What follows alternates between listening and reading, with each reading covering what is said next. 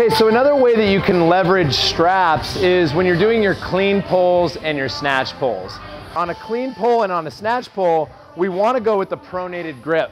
And the reason that is because that's how we hold the bar when we're actually performing those lifts, okay? However, if you're holding a hook grip the whole time that you're doing a clean pull or a snatch pull, go in relaxed phase, that is going to be agonizing on your thumbs, because on those lifts, they're going to be for a lot of repetitions typically, and the loading is going to be greater probably than your 1 rep max. One of the things that you can do with straps is wrap the strap around the barbell, okay, and then squeeze the strap, and then from here, what that's going to do, it's going to allow you to not have to use your hook grip. So if you come around and she no longer has her hook grip, the strap is carrying most of the load. All right, guys, have fun.